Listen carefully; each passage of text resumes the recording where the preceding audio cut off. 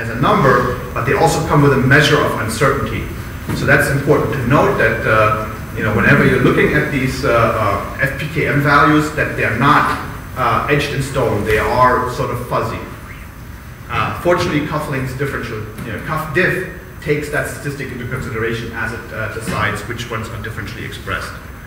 So this is what it's showing here. So once you select your counts for a given isoform, you then start to model exactly that uncertainty for the abundance. Then you can start compare your two conditions, and from these two distributions per gene or isoform, you can then derive a fold change, a p-value, and then an FDA, a false discovery rate adjusted value. And that's really all I really wanted to give as the basics for analysis. I wanted to point out that we are still on track to hopefully release some version 2 RNA-seq apps that will have much more granularity available to you. We're going to have an additional fusion gene caller in the form of MANTA. You can much better match between your aligner and your differential expression caller, so you can do top hat alignment and DE-seq2 differential expression. We are going to have support for multiple case control studies with cufflinks and paired replicates, so you can do tumor normal analysis between multiple patients. That's probably pretty powerful analysis as well. And we're going to bump up the number of available reference genomes now, including cow, pig, Drosophila, zebrafish, elegans, corn rice, Arabidopsis, and Saccharomyces. So right now it's just human, mouse, rat, but hopefully by the end of the year we will have these additional or reference genomes available as well. Can I ask a question? Yes. How do you guys do the star manta fusion calling? You might have to talk to somebody who actually worked on the algorithm. I think Manta might actually be patent published. And I think it was part even one of those dream challenges and stuff. But I actually don't know where the actual description of the algorithm lives. Okay, cool. Sorry about that. It might actually be on GitHub. I think I dropped the page where we say that we have ISAC2 and Manta on a GitHub page, so that might be a good start as well. Okay, cool. Thank you. All right, using BaseSpace to analyze RNA-seq data. This is what I want us to do, but we might not get to it because I'm already half an hour into my, we'll see how far we get. So if I can have everybody essentially type in this URL, or you can run from the PDF. Click on the PDF, it should work as well. But if it doesn't, you can, it's human readable, so you can actually type this yourself. I even changed the font to a Courier, so that the difference between capital I's and L's are actually readable. I have a couple URLs where this is the case, and we could never decide if it's an I or an L. So, so this is GOO.GL, little q, capital DHM, 7O, and I think the URL, actually no, this is the only place where I have it. I wonder if I need to write it down. Anybody who has, and of course, don't type this into your Google search engine. It has to go straight into your, what's it called, browser bar on top. I can put the link on the course wiki in case anyone gets lost and needs to find it. As I said, I mean, you do have it in your PDF. And I'm going to have to move on now from here. Let me see if I can grab that.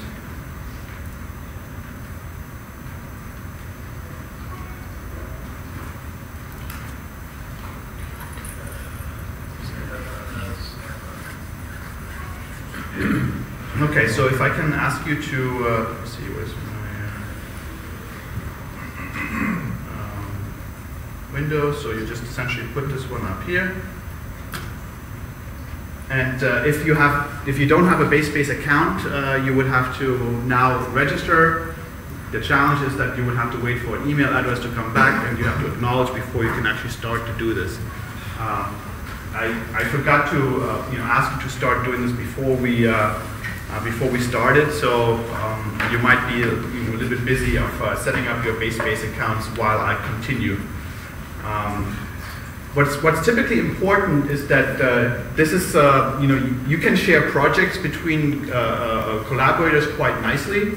The challenge is that you cannot do any analysis in this project because you're not the owner of the project.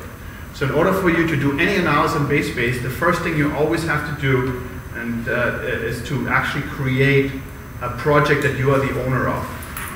And actually, you know what? I'm in my my corporate email address. I'm just going to switch over to my personal account. Alrighty. And as you actually noticed here, my storage bar heavily now moved over from the data that I own versus the data that I accepted as shared. And that's the part that you're not going to be responsible for paying for. It's only that little green bar that ultimately we're going to charge you for. So again, the first thing that you want to do is, and actually I'm just going to, since I did this just yesterday, just move this to the trash. And now I'm going to, first thing I do, new project. So this is when you're in the project tab of BaseSpace. What you want to do first is hit new project. And again, this one I'm going to do RNA workshop. Create. Now you created essentially a target directory where you can copy data into. Now the shared project that you essentially just accepted is called RNA-seq. And it has those 2 dots in front of the name just so that when I sort by alphabet, it pops up right away to the top. So this is the only reason why it's named like this. So what I want you to go is into samples in that shared project. Remember, this is the project I shared with you, or that you accepted with that URL. And my biggest pet peeve, copying only shows up once you select those samples. So you select your samples, and now you can copy it to the project that you just generated. So there's my RNA workshop project. And I think I have to erase this one. Let me see, does it have anything in it? Oh no, it's the new one. Okay, cool. I just wasn't sure if this was my old one that had already samples in it. Anyway, samples, you select them, and then you can copy them into the project that you just generated. Okay? So now, in order to get started on BaseSpace and actually kick off an analysis, you would have to go into your own project, and you have 2 choices really how to start an app. One is you can go into the Apps tab and see a collection of all the apps, which versions are there, you can see a description, limitations, and each app is essentially being described. Or you can stay in the project that you want to be working on and use a little rocket ship launcher right here and start looking for the app that you want to trigger from within the project. So you can go what I want you to do is actually launch RNA Express. So we can go down and scroll down looking for RNA Express. Okay, so far, I mean, how many people have I lost already? 1, 2, 3. Where you stuck? How far did you get? Just trying to get the login going. Yeah. All right. I should have tried to do this before, and we would have had that one out of the way. Do you want me to come back later once you have that done, or? Yeah, I guess just. Yeah, let's keep going. We'll do the similar things again for the RNA metagenomics apps, so you can get another chance of messing around in BaseSpace that way. Anyway, so we're triggering the app with the rocket launcher, RNA Express, and because we triggered it from within the project, this is already pre-populated, so you don't have to choose where your data needs to go to. These are the different references right now: 2 different humans. 1 mouse, 1 rat, and because we're using, so I haven't even told you what these samples are. One is a brain sample. It's the same as the MacQC samples, brain versus universal human reference, which is a mixture of cancer genes, cancer cell lines. So that's UHR. We used RNA access to process these samples. They're heavily downsampled, only 2.5 million clusters per sample. but that's good enough to show some of the features of the analysis. So we have RNA access is stranded, so we're going to keep this radio button on. RNA Express does everything from beginning to finish, so you already have to specify which samples are your treatment and control group. So my control, I typically make UHR, then I go to select samples, and here are my 4 samples that I just copied into this project. If you did not copy these samples into your own project, now it's not a problem, they're not going to show up here. You can always go in project, find the one that I shared with you, which is again this RNA-seq, RNA access, brain versus UHR, and there again, they're the same samples available as well. So you can grab samples from a different project anywhere in your own account, but logistically it's just neater if you keep your samples and your analysis results in the same project. So again, we're grabbing UHR, confirm, the same as, not UNR. And then we can do the brain group here. Select the samples, again, brain 2, brain 1, confirm. And that's really the starting point. You can edit the app session name, anything you want to, because underlying all of these BaseSpace are unique numerical identifier that's simply being mapped to different names and descriptors. All right, so as you're pressing this go button, the blue forward arrow, all the things that you had to do manually by booting up a compute node in Amazon Cloud, all this is happening automatically now. The data is being copied over from Amazon S3 into the Elastic Cloud. And obviously the compute node is already pre-configured to do an RNA Express analysis. And all of this is really happening without you having to do anything except push a button. The next thing that I want to show you is how, the slightly unique aspect of launching a Top Hat. So there's launching up, we can launch the app again and look for Top Hat. Top Hat alignment. So here the difference now is that because Top Hat does alignment of all of your samples, you have to select all 4 samples together, because you don't have to decide which group they belong into. So we're selecting all 4 samples. Again, they are stranded.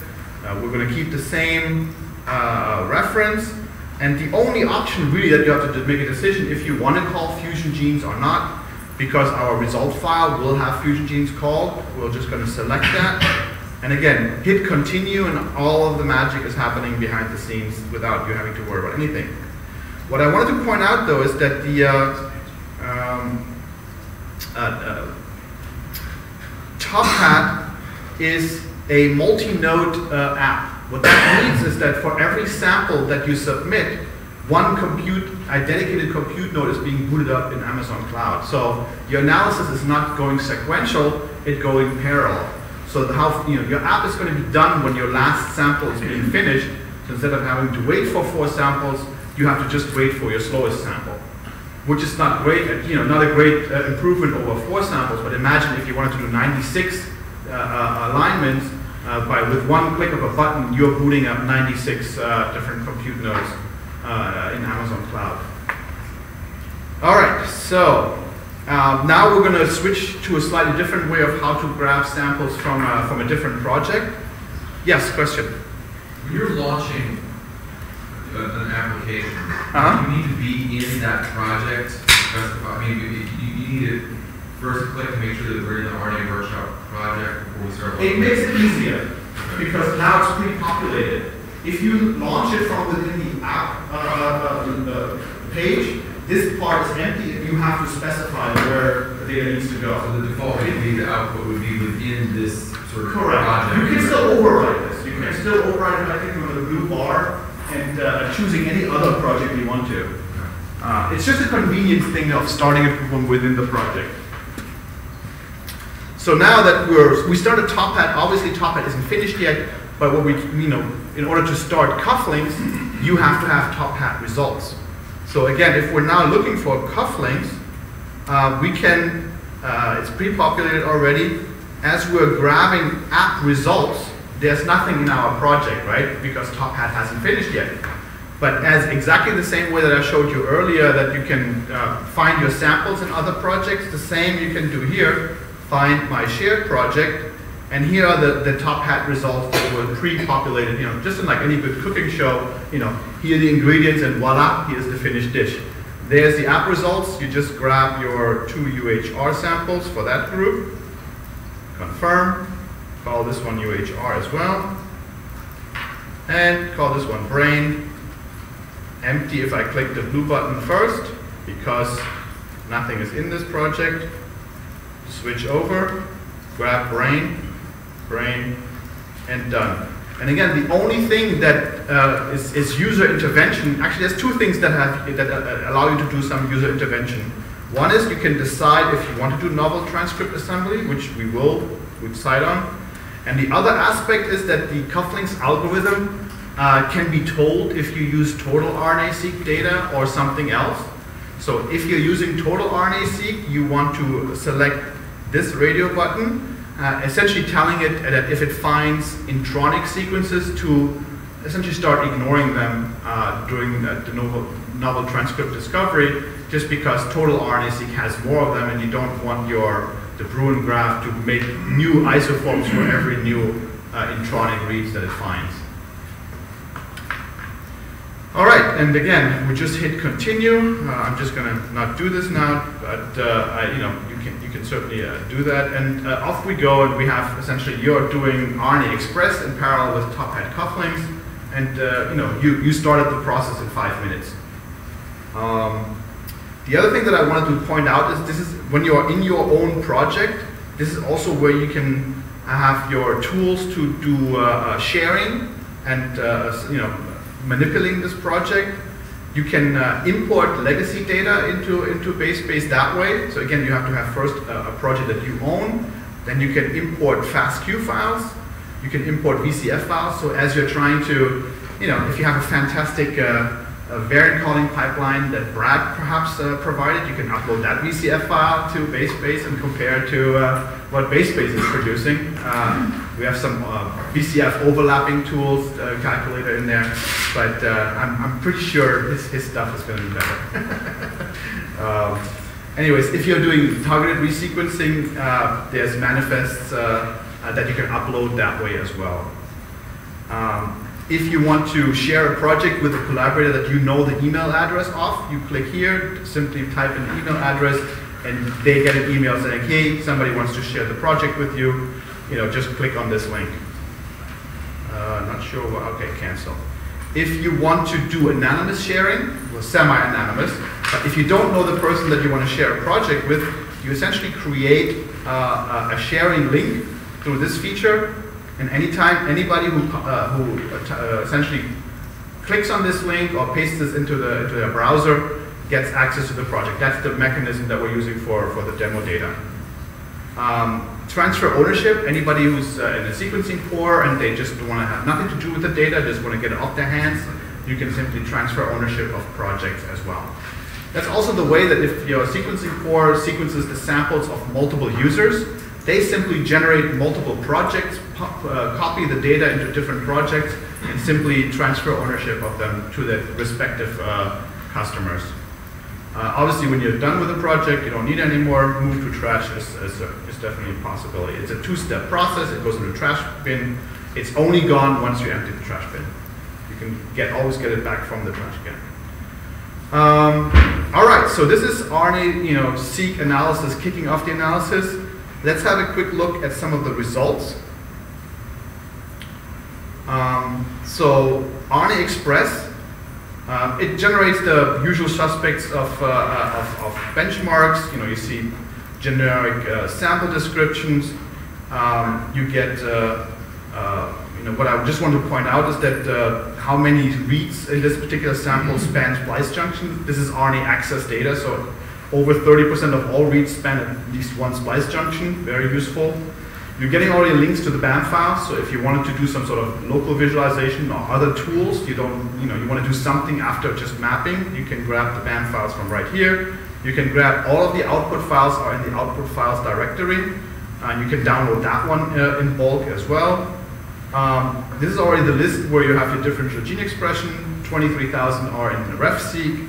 12,000 have some coverage that you can measure their expression. Remember, it's heavily downsampled. And 8,500 are differentially expressed. Again, this is a very artificial system, and having a large portion differentially expressed is not a big surprise with this artificial system. I wanted to just point out, you can get a link to this file, and let me just show you how this looks like. This is the most raw output file that RNA Express produces, simply 23,000 gene names, 4 samples, and then how many reads map to that gene. It's not normalized, it's just strictly counts, nothing else there. Let me go into the results. This one now contains the results of DE-seq2, normalized data,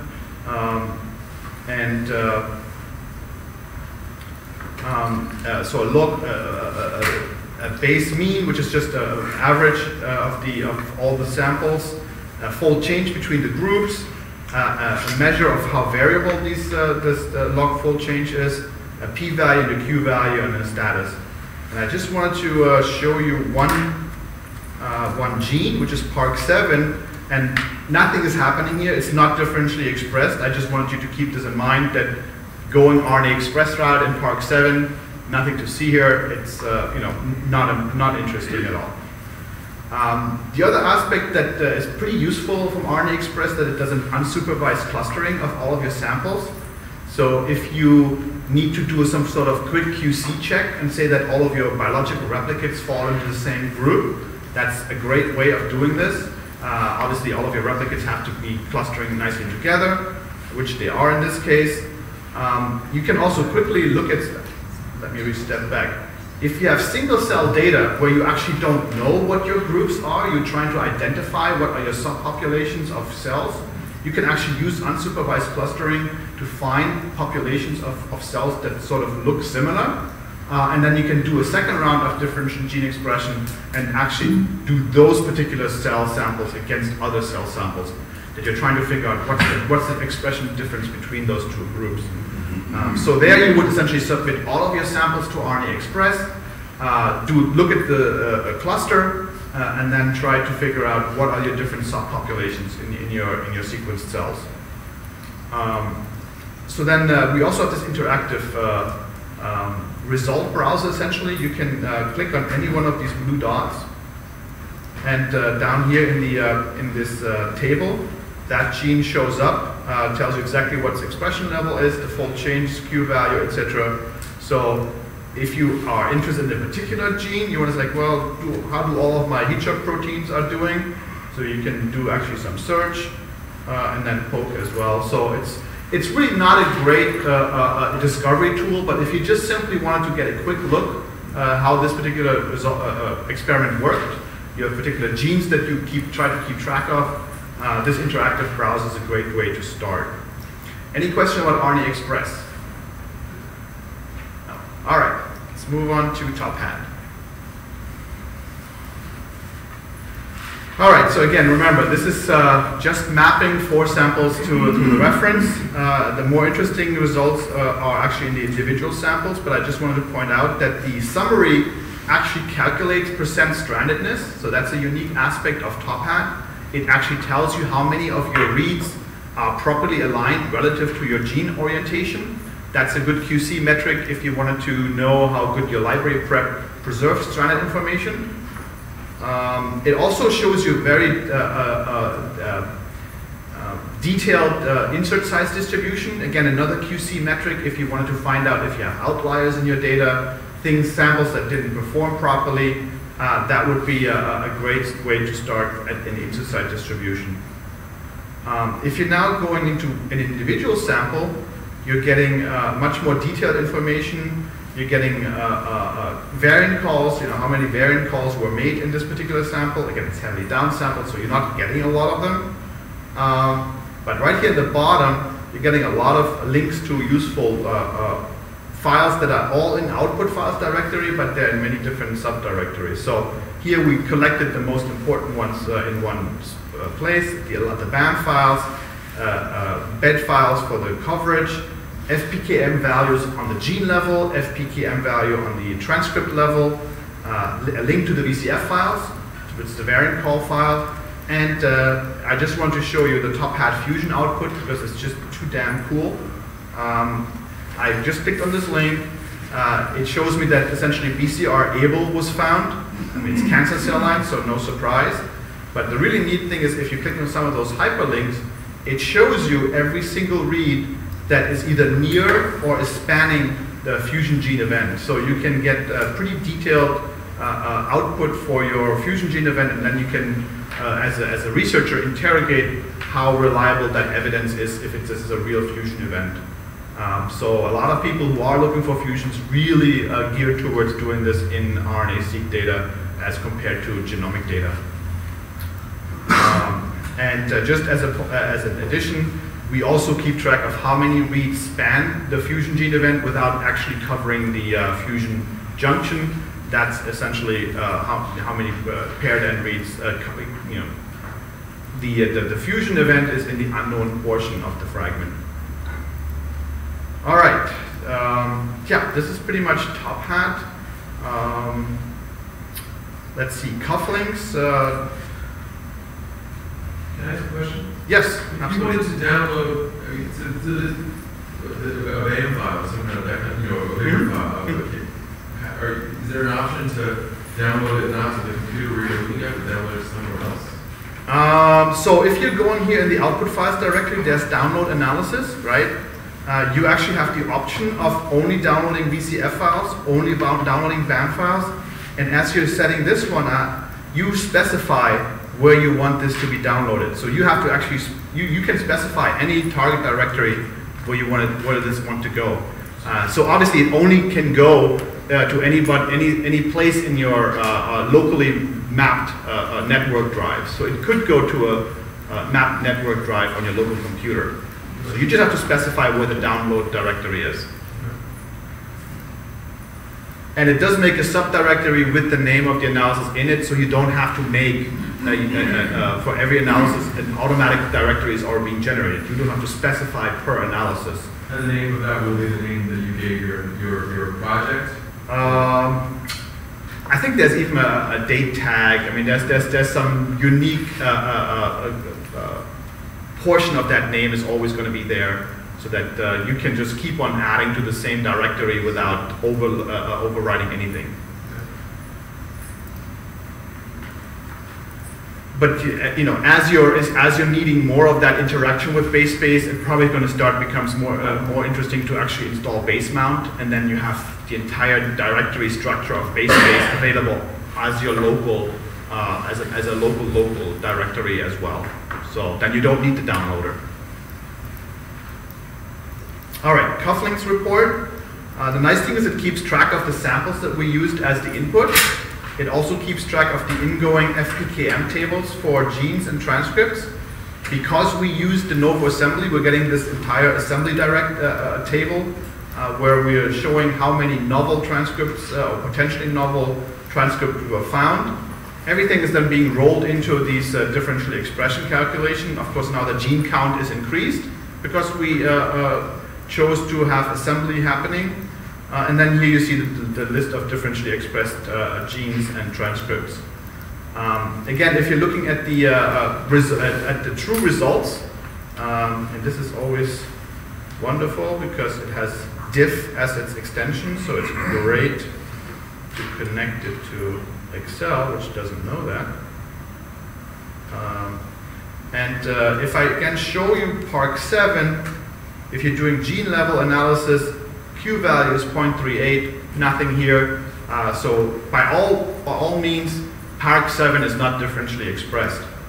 Now, if I go, however, and I'm sure you realize that there's a however, if you're opening up the differentially transcript level analysis output file, you will see that Park 7 actually contains two isoforms, and as it so happens, they're both expressed in opposite direction. So as you're rolling all of your read counts together, this difference is being essentially washed out, One is up, one is down. Both of them are statistically significant.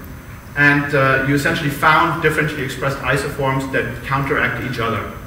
As you're looking into more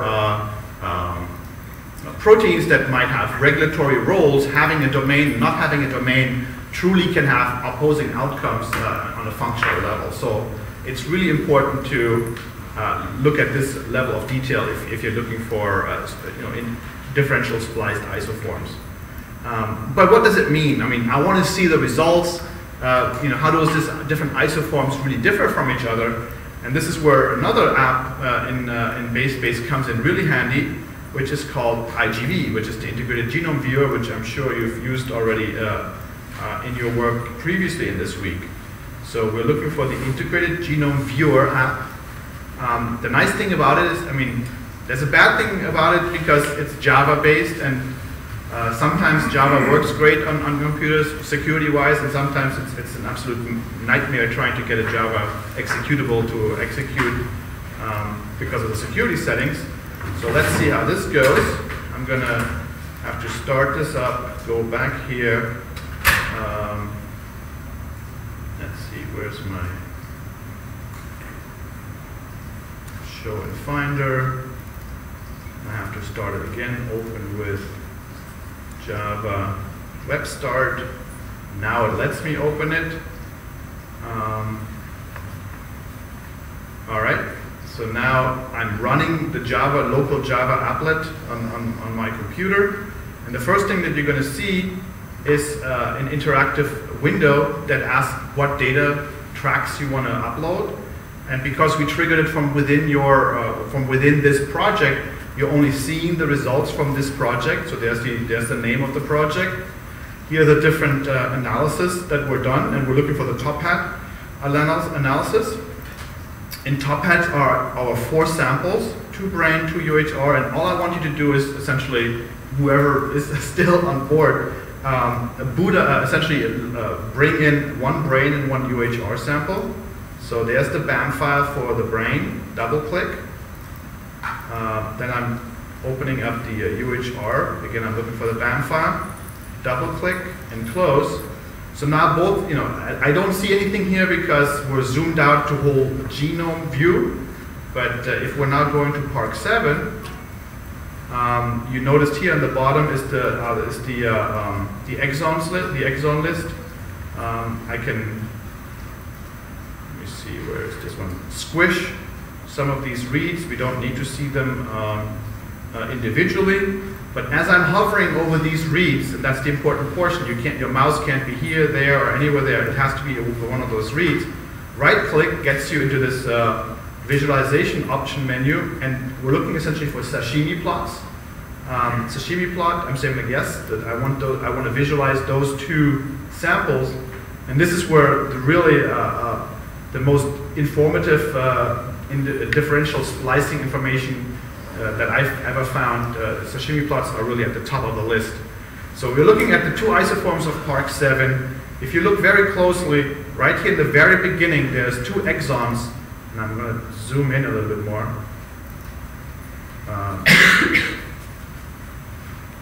That are slightly different in length. Hopefully you can all see that.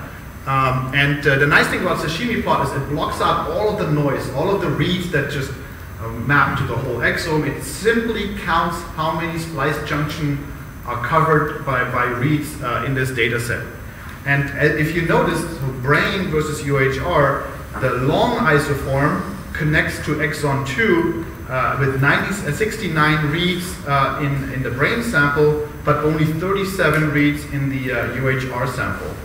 But the short isoform is the opposite. So 48 reads connect the short isoform with exon 2, and 96 the other exon. So sashimi plots is really the only way to go from an abstract isoform number to an understanding what's going on in your data set. And of course, I found a very simple example, but as you start using different isoforms, these sashimi plots can start getting pretty brutal, messy. But it at least gives you a chance to understand or visualize what's going on. All right, and I think, actually I have couple more things in regards to RNA-seq results, especially as you are working, most of you are not in the business of just simply generating differentially expressed results. You want to know what it means biologically. We do have a couple of apps available that will help you with that. And let me go back into this project. One is NextBio Research. So NextBio Research is so Illumina purchased NextBio maybe 2 years ago, and it's essentially a massive correlation engine. It has a lot of publicly available data sets already pre-populated.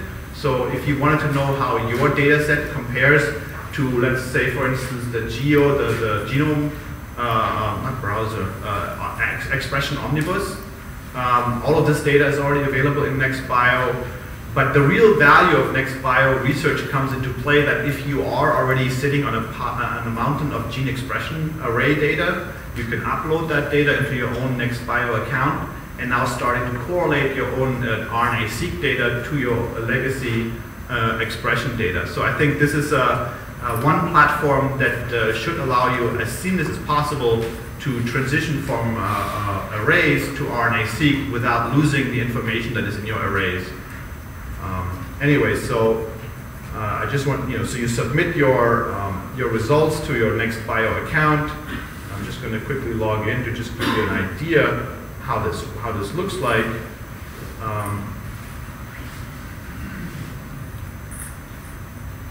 Okay. Waiting for enterprise. There we go. So it does a lot of automatic, where's my data set? Where's my data set?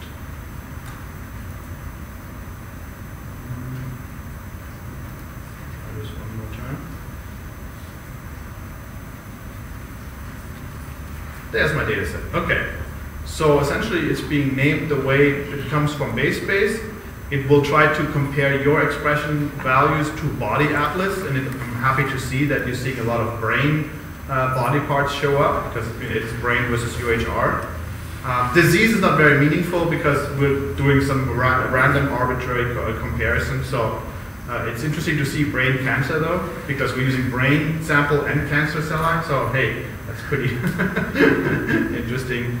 It also is trying to correlate with, a lot of people have done exposure experiments where cell lines have been exposed to different chemical compounds and the expression has been measured. So that's a pharmacoatlas. So that's being correlated. There's a massive project underway where individual genes are being knocked out, so a knockdown atlas as well. Pathway enrichment is not a strong suit of NextBio. I'm honest about that. But nevertheless, we're doing some sort of overrepresentation analysis as well. What is really interesting, though, is that it does this most correlated curated studies. And as it turns out, obviously, it's most correlated to itself. But right second to it are the same samples all the way back from the MacQC consortium. So it finds the data sets that were generated by the MacQC consortium and says this is the most correlated data sets between them. You can actually select this data set and your own data set, do some meta-analysis, but I don't have really time to show you that. So this is the biosets, there's brain versus UHR, we can add that, and now meta-analysis should become available, and now you're actually doing an overlap analysis between two different radical, an expression array and an RNA-seq experiment. We put in a link from within BaseSpace. Yeah, no, because you're looking at my account, and I think a lot of public universities might actually have already a free account at NextBio. I think it's maybe $500 or $1,000 per year per person if you wanted to get one. I think it comes in a package of 5, so it's 5 for 5,000 or 25. 50 years accounts for 25,000. So that's sort of the price point of NextBio research.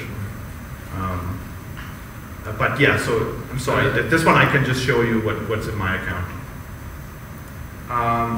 The other thing though that is accessible to you is a third-party app that does something very similar to Ingenuity, which is called iPathway Guide. It's a company out of Michigan, Advaita, that I'm pretty impressed at what they're doing. And there you can click on the link and explore the report, which means is that we're looking now at a pathway impact analysis of my differentially expressed gene list that I submitted to Advaita. The important thing to note is that everybody in the world is doing overrepresentation analysis, which means which functions in my gene list are overrepresented compared to the whole genome. And that's this dimension. But Advaita also is using your actual expression values, meaning your fold changes and your Q values, to calculate how much impact or perturb a particular pathway is. So anything that is truly enriched should show up in both dimensions, overrepresented and perturbed. And that's really what you're seeing here. Neuroactive ligand receptor interaction. There should be a glutamatergic synapse. So this makes perfect sense. Again, these are all brain-related pathways. Non-specific would be a ribosome and adhesion molecules. So it's another way of doing over-representation, either the old-fashioned way with over-representation analysis, or with the more sophisticated math models, where what they're calling perturbation. I think that is somewhere here. Yes. So there are these little icons. They actually have a nice description in the form of videos what's going on here. I don't have, again, time to really go into much of details. I'm just going to show you, if you're clicking on these biological pathways, glutamatergic synapse, you're actually getting a pretty picture of the synapse, where the different genes fall into in a structural way, how they're upregulated, downregulated, and how a pathway is being impacted. So it's a very powerful way of actually figuring out what your differential gene expression means on a functional level. And I think this is available for human, mouse, and rat as well. All right, that's it for RNA-seq analysis. Any questions about that? Not too shabby, time-wise. So let's. So this is what I did last year already at this course, but because now I also have a metagenomics workshop, I really was trying to showcase some of those capabilities in BaseSpace as well. So if you skip in your PDF all the way to page, let's see. So everything that I did right now in this hands-on portion, I really tried to capture most of these steps in the form of screenshots. So there's probably like 60 or 70 pages of just screenshots of what I just did in a very high-speed fashion. So if you got lost and you really want to do this on your own, explore the different functionalities, this would be your guide for RNA-seq analysis. Same way. You notice, I mean, most of the same content that I did in the hands-on. I even put some more slides from the next bio as well. iPathway guide, etc. Okay, metagenomics library prep considerations. And again, I'm trying to keep this fairly brief just so that we get a chance to maybe kick off. Does everybody get a chance to subscribe to BaseSpace by now, or we have somebody who is still waiting for some email confirmations going on? We're good? Awesome. So then we can do another project, maybe a little bit more hands-on that way. All right, really at high level, when you're doing metagenomic analysis, you really have two fundamental choices. Do you want to do some sort of enrichment or targeting, or do you want to do a shotgun metagenomics approach? Enrichment is typically more than just, your options are bigger than just having 16S sequencing. We're considering if you're, for instance, taking the long terminal repeats of viruses as your target amplification targets, that's considered essentially metagenomic enrichment as well. You obviously need some sort of sequence conservation, and it's really the most effective use of sequencing coverage, for any given sample. Because you're targeting, especially with 16S, only a sub-portion of a genome, your level of sensitivity is definitely limited to best case scenario, maybe a strain level distinction, a species level distinction, and strain separation is typically not possible with 16S. If you want to distinguish very closely related strains or isolates, you would have to go with the whole genome shotgun metagenomics approach. Some people have gone the DNA route. Some people are actually preferring RNA shotgun metagenomics. It's really up to what you're looking for. The nice thing of going the RNA route is that you can actually capture everything. RNA viruses, every other DNA organism has to go through an RNA phase for their expression. So if all you want to know is capture the most diversity, RNA is probably going to be a better bet. We also now have enrichment-based, hybridization-based enrichment available for metagenomics. I think I have a slide later on, but I think that's going to be a game changer for viral research, in that you can design enrichment panels and simply pull out an entire virome out of a very complex sample, a human clinical sample. And one of the demo projects shows a beautiful demonstration of the power of this approach for the Lassa virus from true clinical samples. This is my one-stop shop to pros and cons between the different approaches. I really wanted to point out that 16S analysis benefits from our longest read lengths, which means either MySeq 2x300, 2x250, or HiSeq 2500 with the rapid run mode at 2x250. You can obviously run it on the NextSeq with 2x150 as well, but as I said, you really gain some sensitivity by having longer read length. For metagenomic shotgun, really all read lengths are pretty much useful. Most of the analysis is done nowadays with k-mer-based enrichment, so the read length is not really relevant because you use much shorter k-mers for the analysis anyways. The biggest challenge for 16S analysis are actually chimeras that form during the PCR amplification reaction. So you're creating molecules that do not exist in your sample, which confound your analysis. So you have a number of algorithms that are designed to identify chimeras and throw them out. The other problem with 16S is that your sequencing errors essentially lead to a false overestimation of diversity. So as you're sequencing deeper and deeper into your sample, you're bound to have, just by random chance, by variability of your sequencing quality, finding sequencing reads that look different from anything in the database. So you have two options how to interpret that. Either you say like, oh, I found something really novel and rare, or no, this is a sequencing error that I need to ignore. Unfortunately, there's no good way of just simply taking one sample and saying this is a sequencing error versus a novel molecule. You can use the Q values, of course, but it's much better to try to eliminate these sequencing errors through some sort of consensus approach. And let me just quickly jump to that approach, because that's essentially what this publication is about.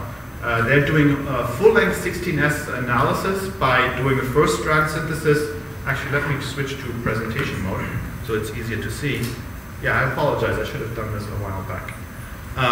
Where they're essentially adding a 10 nucleotide randomer on your first strand synthesis. They're following this with a second strand synthesis and another 10-mer randomer. So they're getting this full 1.5 kb amplicon, amplify this in bulk, and then they are using Nextera XT, which fragments these fragments and breaks them up into smaller portions. And you're getting three different populations. You're getting unfragmented full-length 16S. You're getting pieces where you only see one randomer and the insert sequence, some place of the insert. And then you see the other randomer and another portion of the insert. So you're using these unfragmented to build buckets, essentially, where you're deciding this molecule has these two molecular barcodes.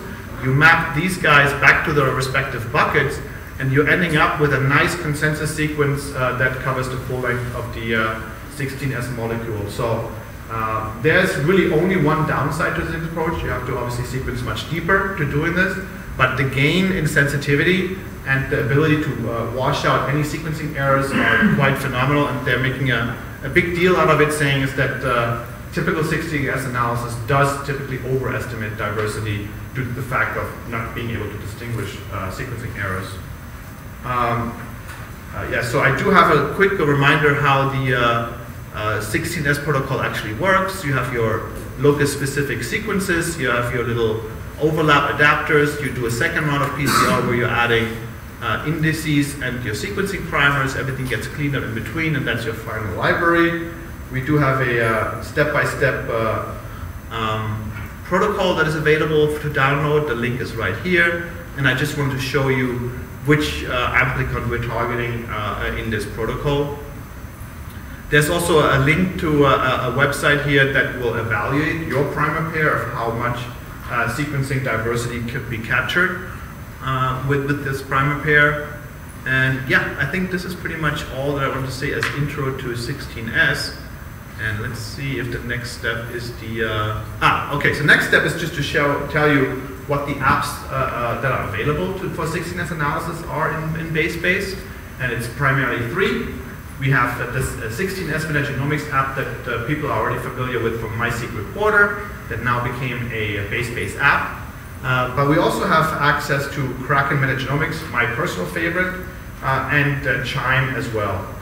Chime is actually 2 apps. One is a pre-processing step, and one is a visualization app, which does a great job of producing pretty pictures about your 16S data, how they classify and how they cluster. It's pretty neat. I wanted to point out that there's 2 more apps for metagenomics analysis, which is Metaflang and Genius. They do not work for 16S data analysis just because 16S sequences are not part of their respective databases. All right, so they are specifically designed to analyze bacterial genomes outside of their 16S sequence. So this is the project that I want you to download or accept shared. So this is again a Google URL, small p, capital Z, little W002. I'll give everybody a second to type this in. And while you type this in, I'm just telling you a little bit, well actually I already mentioned it earlier, is that this Japanese group was interested in expanding the diversity estimation to ARCHI sequences on top of the bacterial sequences. So they really did, I think, a great job. And the paper doesn't really show anything novel in the results, but it's pretty impressive how well this new primer pair correlates to qPCR and a number of other quality control metric steps in the data set. Anybody still needs to see the URL? If not, okay, cool. Then let's have a quick look. Yes? Did you say you had like hybridization capture probes for this as well, rather than just primer pairs? We'll do this in a second later. Okay, yeah. That's coming in the viral project. But yes, we'll talk about the hybridization capture as well. This is strictly 16S, just a brand new 16 primer pair that I'm pretty impressed of its performance. Actually, you know what? Let me show you how well it performs. So these are some captures from the publication. What was it? Oh, you were asking which targets were. Let me see. I'm not sure if I can read the abstract right here. No, I'm not. Yeah, can't read it. But the paper's right there. So that certainly will tell you. I'm pretty sure it's V3, V4, but you can certainly check that in the publication. But here they just did some head-to-head comparison with qPCR of there's 3 different pig samples, it's pig intestines. They also compare it to ARCHI-specific primers, so it's performing quite nicely. And now let's have a look at the results. And you all should be able to essentially see this in your own account now. First, we're going to look at the metagenomics results. I just wanted to point out that we also have a sequencing read archive importer. So if you do read the paper, it's like, I wonder what this data looks like. You can actually import that data into your BaseSpace account simply by punching in your SRA accession number, which I did here. But I'm going to skip over that, and we're just going to look at the 16S metagenomics results. First step is that if you're looking at your aggregate summary now, you see all of these different output files in the form of CSV files at the different phylogenetic levels. So you're getting a nice output for all of your results at the different phylogenetic level. And I think I just simply grab the class level CSV file, and there's your methanobrevibacter results. Let me see where's the. And the important thing here is that that's the R-key specific that is highly enriched in these pig intestines. But if you're doing an R-key specific primer pair, you clearly overrepresent the sequence, and you're getting a false sense of abundance, what the R-key essentially contribute to the sample. Now, if you're going with the historic bacterial primer, you don't see it at all. I mean, these are 0% abundance in the bacterial primer pair, so you don't see R-keys in this. But then with the new universal prokaryotic primer, you're getting 1.9%, 1.1%, I don't know, it's like somewhat 3%, and you're really getting a much better sense of where the R-keys are relative to the bacteria as part of your sample. So I think just from that point of view, it's a very, very useful new primer pair for 16S analysis. The other thing is that you can do yourself. You can, again, we're still in the aggregate summary. You can go to the principal coordinate analysis portion and start turning this lever into lower and lower phylogenetic levels. And as you do that, you are seeing how these different samples separate quite nicely. And again, what's really impressive is that clearly each one of these pigs has their own unique intestinal flora. So that's not a big surprise. What really came as a surprise to me is how well those 3 different primer pairs preserve the information content between the different samples. So each pig has their own sort of pattern that is nicely preserved. The relative orientation of these samples versus the different primer pairs is preserved. So it's just that species level PCOA is really most informative, but it really speaks to the power of doing 16S analysis for comparing populations to each other, bacterial populations to each other. I'm now doing some sort of integrated visualization in that I wanted to know how well does Kraken perform versus the 16S metagenomics app. So right here you're seeing the sunburst chart as it's being generated by the 16S analysis app. And this is the sunburst chart by the Kraken metagenomics app. And they look on the high level quite similar. But if you notice, if you hover over this portion, it says unassigned methanobrevibacter, which tells me that it's the R-key portion of the 16S database, green gene database, is not well explored, and it's very high level. On the other end, Kraken database literally gets you methanobrevibacter, can't read it, Smithy? I don't know what this is. Anyway, so it gets you the full strain identification with ATCC accession number. So that just, I'm not saying that they are better algorithms, I'm just saying that the database for Kraken is much more descriptive, much more specific compared to the database in the metagenomics app. So my number 1 default choice is always to use the Kraken app for any sort of metagenomic analysis. Yeah. And the same is certainly, what is interesting though is that the quantitation is extremely consistent. So this one is 14% and it's rounded to a whole percent. This one is 14.1%. So the actual quantitation of the underlying data is very, very well preserved regardless of the 2 different approaches, which is nice to know. And you can clearly see that this is true for all the other pigs as well. All right. Any more questions about 16S metagenomics? No. Okay, fantastic. So let's look at the viral metagenomics. And it is based on RNA access. So we are making cDNA of our entire sample, but because we can obviously design novel probes against targets that we're interested in, we can fish out any part of that cDNA that we want to. And as a proof of concept, Illumina R&D essentially decided that they wanted to design probes, and you can see them right here, those little purple dots, are probes tiling the entire HPV genome or adenovirus genome as well. Both of these strains are actually part of the human genome. They're in particular cell lines, they're integrated, so they are there at a stable concentration but in a very low abundance. So when they did sequence this on a mice-seq, they noticed that they can get, and it's hard to see, over 700-fold, 300-fold, and almost 200-fold enrichment of doing total RNA-seq versus this RNA access enrichment of these viral particles.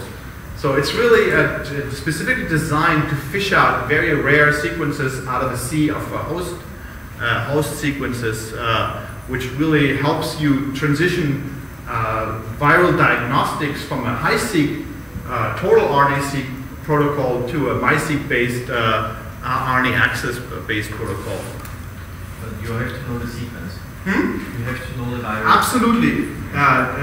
The good thing is, though, is that I think we've done the math. If you were to combine every single known viral sequence known to man, I think you end up sort of with a 37 megabase, literally like an exome size. The human exome is about the same size as the known virome. So you could theoretically design a pan-virome panel that targets every known viral sequence in the world. And the good thing with hybridization capture is that you only need about an 80% homology to fish something out that is quite divergent from known sequences. So I give you that. You probably won't find radically new viruses that have not ever been seen and they're in no database. But if it's just somewhat related to a known virus, I think 80% homology is going to go a long way of fishing it out and finding it. Is there a difference between a virus that was just present in your sample and virus that's integrated into the genome? In this case, yes, because if it's integrated into the genome but transcriptionally inactive, you won't see it. Because remember, this is cDNA based. We're converting all available RNA into a cDNA. So in order to capture RNA viruses, and of course DNA viruses that are actively transcribing. But that my one caveat is that it's not actively transcribing, you won't catch it. Okay? Is there a bacterial version of this? So let me rephrase that. This requires access to our concierge team. So if you have a target sequence that you can think of, you can provide us with that genome sequence, and we'll design the tiling probe, synthesize them, and provide you with a target pool that you simply plug into RNA access probe off the shelf. You're just simply exchanging the probe pool to your target region, and you're good to go. It just requires that you contact your local account manager, and they'll put you in contact with the concierge team. How much does that cost? Honestly, I don't know what the premium is to get these things synthesized, but I do know that we have two levels of concierge service. One is simply design and synthesis, and here you go. But we even offer a level 2 concierge service where we do functional testing on our end. And we have seen that the typical charge, if your project is large enough and of high enough strategic value, we could even waive the concierge fee as well. So it's really, it's not waived. How many data sets? That's what I'm saying. I don't. It really depends how big your probe pool is. If you do a small panel, it's going to be cheaper than doing that pan-virome panel, which targets 37 megabases. We have this pan-virome panel? I'm asking for it. I would love to have it off the shelf. I completely agree, and we've done the exercise. I think we've collected all of these viral genomes, but I think at this point, and I think this is the next slide, this is the one that we're willing to show where we targeted replicating respiratory viruses. So this is one panel targeting these different viruses, but yes, I would love to see a pan-virome panel as an off-the-shelf product because once we synthesize in bulk, we can make it pretty cost-effective. And of course, getting 100-fold enrichment, really helps you out in either transitioning into smaller sequencing boxes or having to sequence much fewer reads per sample. This one is. This is 24 samples on one MiSeq run. So this is essentially only 1 million reads per sample, and we can capture all of these viruses quite nicely from just 1 million reads. Yeah, so these are the apps available for viral analysis. Kraken has virus sequences as part of their genome. It has 70,000 influenza isolates in there. It's pretty crazy. We have PathSeq Virum, that's a third-party app that simply checks for 50,000 human pathogenic viruses, but all it gives you back is a PDF report, no actual hard data. My mind, not particularly useful. So is the one from medicine? The PathSeq or not? No, PathSeq I think comes from Singapore. It's a third-party app from the Singapore research group. And DeepCheck, this is a commercial provider where you'll provide them with HIV, HCV, and HPV sequencing information, and that one tries to figure out how the variants potentially influence drug treatment. It is RUO, but it's going pretty far in making recommendations and at least providing guidance in how virus mutations might impact drug treatments or escapes of such resistance. I did try to collect a couple more publicly available tools, but they're not on BaseSpace. So this is the project that I want you to accept next. So this is again GOOGL, 2 small L's, capital E, 2 U's, and a capital T. So again, while you type this, I'm just wanted to tell you a little bit more about this project. So this data set comes from the Broad. They went out obviously with the big Ebola outbreak into Africa. They also collected Lassa samples from Lassa fever patients from one of these clinics, and their standard operating protocol was to do an ribosomal RNA depletion protocol. So deplete your ribosomal RNA, sequence everything else. But it turns out that's not very effective in capturing those viral sequences because they're just so rare, even with a fully infected human, which is quite surprising that there is actually not that much virus, even in a fully Lassa fever outbreak. Anyway, so they decided as they learned more about their isolated Lassa viruses, well, why don't we design exactly like that? An hybridization-based enrichment panel against Lassa virus, only Lassa virus. And then they compared this directly to their ribosomal depletion results. Anybody else still needs to type this? Everybody good? All right, so this is essentially what they ended up doing. They, Lassa virus, just to give you a sort of a point of reference, hemorrhagic fever with high morbidity rate, no treatment options. It's a single-strand RNA virus, has 2 segments, 7.4 kb and 3.4 kb. Each segment has just 2 proteins that it expresses. It's quite impressive how 4 proteins can be so devastating. It's a BSL-4 reagent. And what they found out actually is as you're transitioning viral detection from qPCR to next-gen sequencing, this becomes actually quite a bit of a problem because most of the viral sample processing kits contain poly-A RNA as carrier RNA, and that's not a problem if you do qPCR because you're targeting your virus, no big deal. But as you're sequencing, you don't want to be sequencing all these poly-A carrier RNA that your kit introduces. So they actually switched to a depletion strategy as part of their depletion of ribosomal RNA strategy.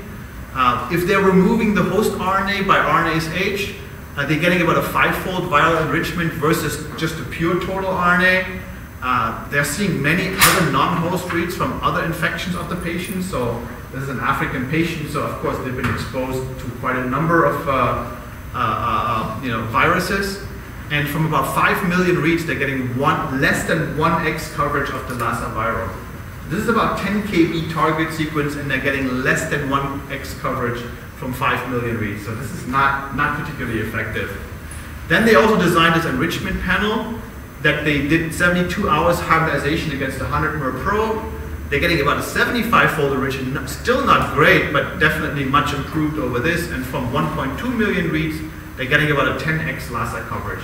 And 10x is really what you at least need to do de novo assembly, a variant calling, etc. It's really the absolute baseline for this sort of work. And as you're looking at this data set, I think I just showed you how to submit to the Kraken app. Again, you're selecting your 2 samples. This is pre-populated.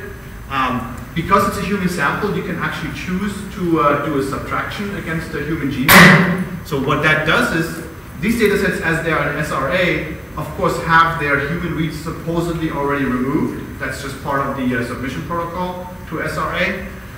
But we can still nevertheless look if we can find some additional human reads. You can also submit FASTA files to Kraken, and this we're going to explore later when we're submitting the de novo assembly to see if we have spurious de novo assembly as well. So you can actually upload FASTA files to BaseSpace through a FASTA uploader app, and then run your Kraken app over this. We're using the mini Kraken database.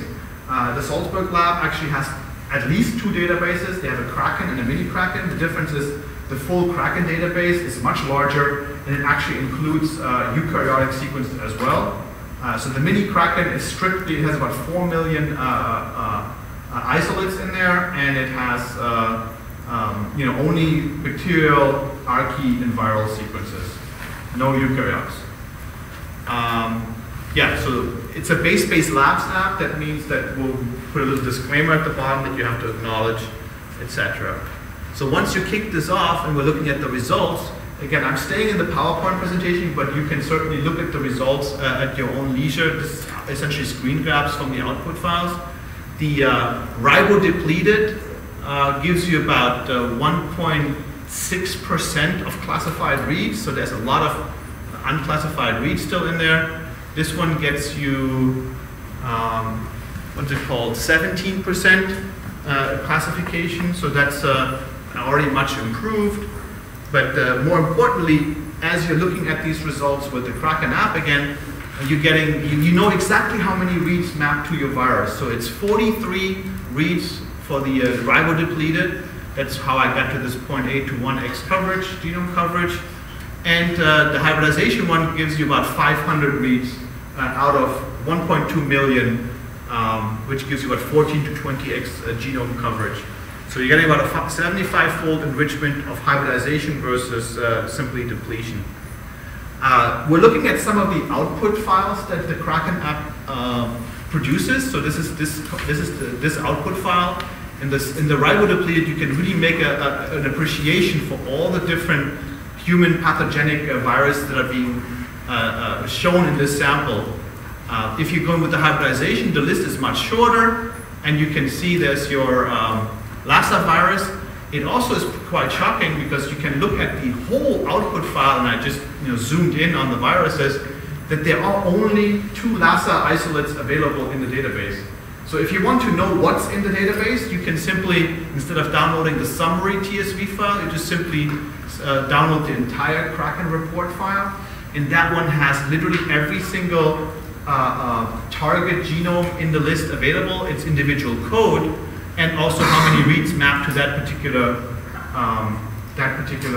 target. And it's quite shocking that there's only 2 Lassa isolates available in that Kraken database, really speaking to the difficulty of working with these highly contagious and dangerous viruses. The next thing that I wanted to try out is that, well, what happens if I try to de novo assemble this metagenomic sample? And because it's an enriched sample, it's not technically a true metagenomic de novo assembly. It's really like, will the viral reads find each other, and I'm doing a genome assembly of the virus out of a metagenomic sample. So I'm using the Spades de novo assembler for that. Spades is probably one of the very best short read assembler out there. It was designed to work with really dramatically different abundances because it's designed to work with single cell amplified, MDA amplified bacterial reads. So it's probably the most robust de novo assembler as well.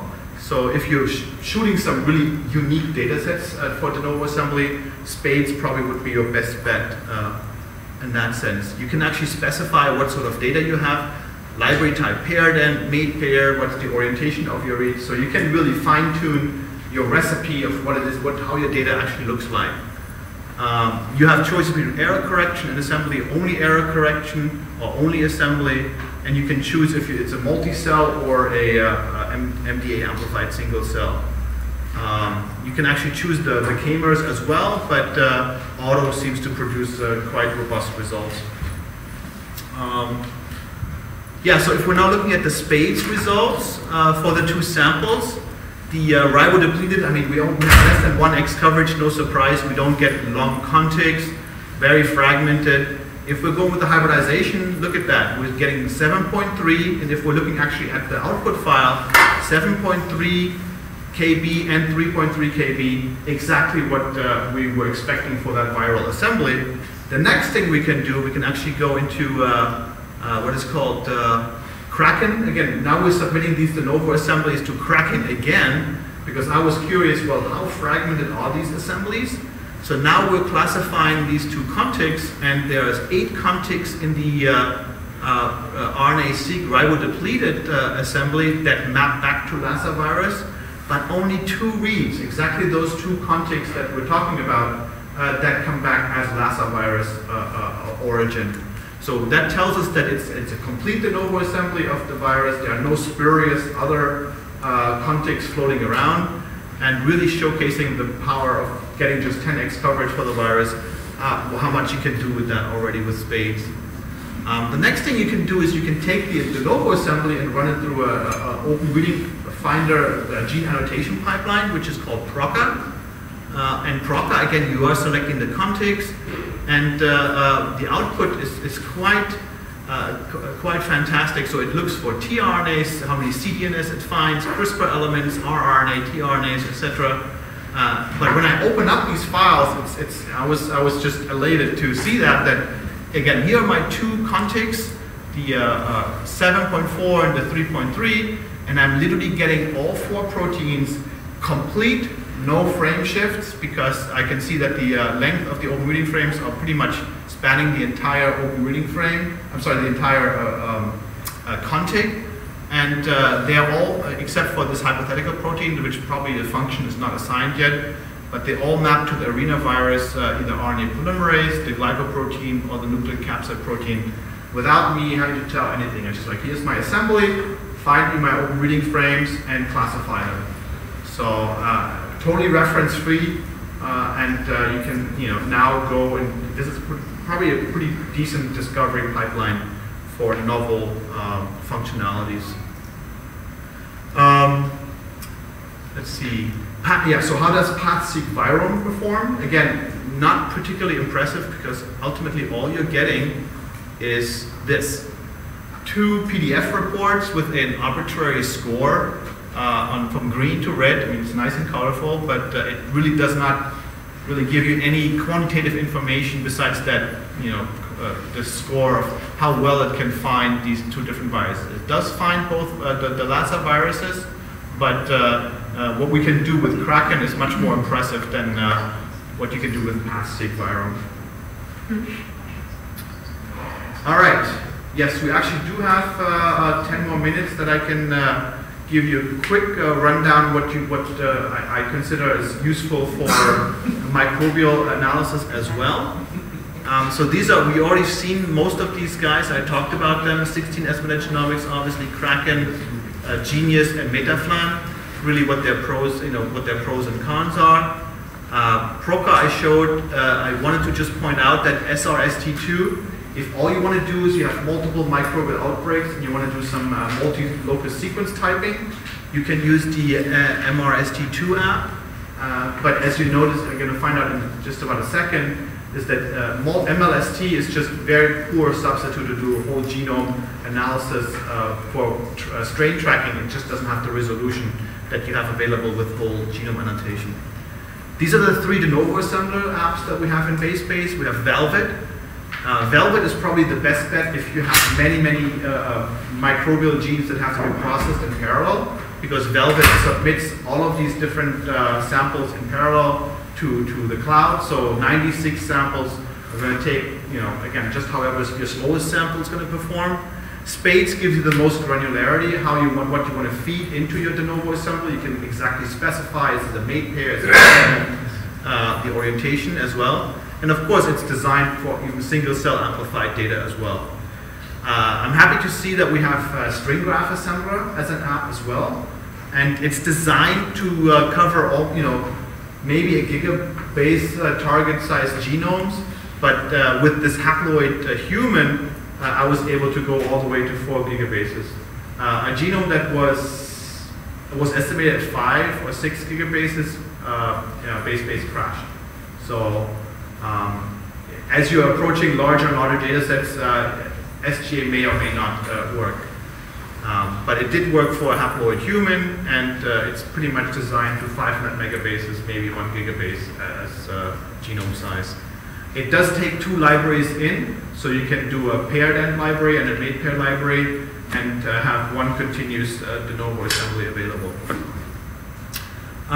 Just coming back to this microbial example, so this is an outbreak from NICU, neonatal intensive care unit, where you had a MRSA outbreak strain, which is Staphylococcus, multi-drug resistant Staphylococcus aureus outbreak. And they did a retrospective study where they used 7 outbreak strains and 7 unrelated strains. If this is sort of the timeline, it spanned like 100 days. They actually had to shut down the NICU for a couple of times. So this was a pretty severe outbreak. And if you're looking now here from the initial outbreak to when the actual detection of MRSA was found to the actual bacteremia outbreak, that was a very long stretch of time. They could never cure this poor little kid or infant from the MRSA infection it had until the bacteremia actually broke out. There were transmission events to other infants, so it's a pretty dire situation. Anyway, so when we're doing MLST analysis on these 14 samples, you notice is that yes, some of these can be distinguished, but some of the supposedly unrelated strains are clustering just the same with the outbreak strains, so obviously that's not very informative. What I then did, I actually ran the original sample against the Kraken metagenomic tool just to find out what's the closest related genome sequence in my sample, which is Staphylococcus aureus, but this particular outbreak. And it turns out that was exactly the same that was found as a reference strain in the publication, but I found it independently with Kraken. Then I can, okay, no, we don't want this. Bad timing. I have to find my point. Where was I? Wow, that was pretty cool. Right where I stopped, right? Something happened. Yes, wow, right where I stopped. Anyway, so then I used the Velvet app to simply de novo assemble those 14 strains, and if you notice closely, here you're actually seeing the different times that were required. I think the longest one was 30 minutes, the shortest about 7 minutes for these Velvet assemblies. But the nice thing is it was also this parallel execution, so it was done in half an hour. Each one of these strains gives you these contig and scaffold graphs, like how fragmented is the assembly. But the nice thing is I could then simply download all of the FASTA files of the assembly, and I submitted it to a third-party tool. It's not in BaseSpace, but it's an openly available tool which is called RealFi, which is out of Switzerland. And RealFi simply takes in FASTA files, de novo assemblies, and builds a nice unsupervised tree. If I do all of my 14 samples, all of my outbreak strains are clustering together, which is good because it really showcases how well the resolution is. But if you now only submit these guys separately, you're generating a tree that is actually quite similar to this what's coming from the publication. If you notice, this sample 6 is the same sample 6 that is producing this longer arm in this tree. These people had to define a core genome out of their reference genome. I simply submitted my de novo assemblies and got to a pretty similar result as well. So this is essentially, I'm talking to the developer. Hopefully we'll have a RealFi app next year. That would be fantastic. And that's pretty much it. I do have 5 minutes more left. If there are any questions, particular apps that somebody's interested in, I can certainly cover some more questions, but thank you very much for your attention, and I hope I showcased BaseSpace to help you out in the future with your research. Thank you. Questions? Yes.